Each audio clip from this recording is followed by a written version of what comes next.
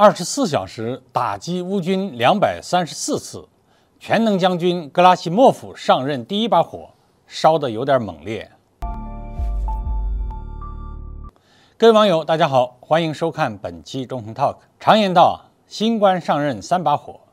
俄军总参谋长格拉西莫夫挂帅特别军事行动总指挥后他的第一把火烧的是十分猛烈。1月15号，俄罗斯国防部战报和乌军东部集团的消息都显示在过去的24小时里，俄军动用了战略轰炸机、武装直升机和远程火炮，对乌军指挥系统、乌克兰能源设施和乌军的高价值装备发动了全面打击。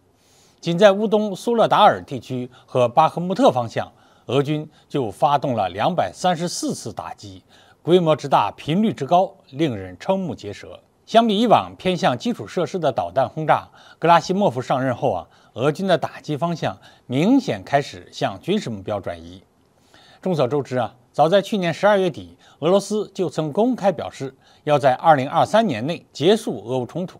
而去年10月临危受命的苏洛维金大将虽然稳住了俄乌冲突阵线，但他防御有余，进攻却不足。就拿巴赫穆特战役来说从去年10月打到今年1月，俄军和瓦格纳部队用了3个月的时间才实现对该城3面包围。若是按照这个进攻进度俄乌冲突别说2023年年内结束了，就是再打1年，俄罗斯恐怕也很难将泽连斯基逼上割地求和的谈判桌上。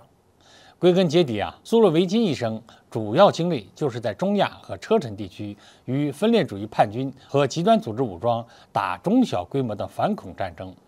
换言之打长期的小规模冲突，苏洛维金可能在行，但是要指挥集团军以空地立体闪电攻势发起进攻，苏洛维金多少还是有些缺乏实际经验的。这恐怕也是普京为何要选择换下苏洛维金的原因。而新上任的格拉西莫夫他可是个擅长空地联合作战、大纵深突击和城市巷战的全能将军。第2次车臣战争格拉西莫夫先后指挥2个集团军，实现了教科书般的海湾战争复刻。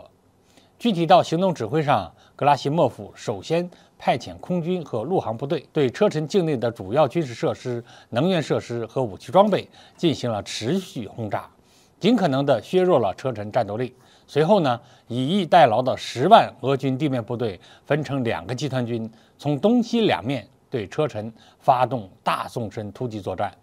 野战胜利后所有部队再有条不紊地分为上百个小分队，按照区域划分，由外到内快速清除城内的守军。西方将这套作战方式称为格拉西莫夫战术。